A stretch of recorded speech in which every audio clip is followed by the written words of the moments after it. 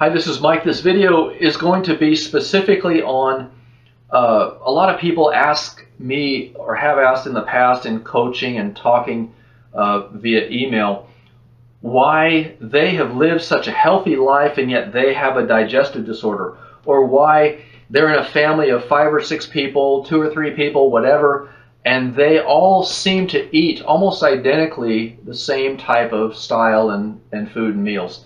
And yet only they have this disorder and those people around them do not. In fact, if you have one of these disorders, you probably know a handful of people who eat much worse than you do. They're eating fast food all the time. They're eating junk. They're swilling soda and alcohol and doing all these practices that we know are not good for our health, and they seem to get away with it. And you, who may have been practicing some very good health habits, or just are in the same family among people who eat the same way you do, and they do not have it. This is the answer to that. In a sense, the answer is, I have no idea. But I do tell you this. In a given family, one person may have allergies, seasonal allergies, another person may be prone to headaches, and another person prone to a digestive disorder. And so that may have to do with genetics. It may have to do with things as simple as whether or not this person or that person was breastfed and got the necessary colostrum as an infant.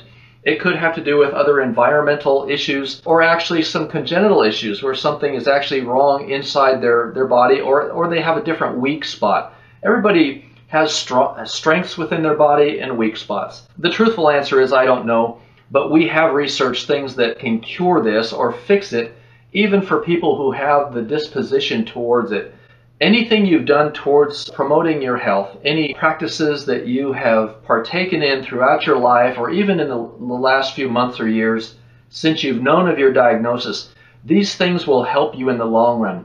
People who have eaten organic and a lot of fruits and vegetables and paid attention to their diet, not overeaten fast food, not over consumed sodas and alcoholic beverages and those types of things, those are building blocks where you have strengthened your system. And once we show you how to eliminate the inflammation and the cause of the disease, you'll find that you will heal much faster, you'll have more energy, you'll recuperate in a shorter time frame, and you'll be better off in the long run. So none of those practices will have gone to waste if you've lived a healthful life. That's the purpose of this video, is to let you know that there's hope, almost regardless of your condition, and just don't spend too much time worrying about the why me. Thanks.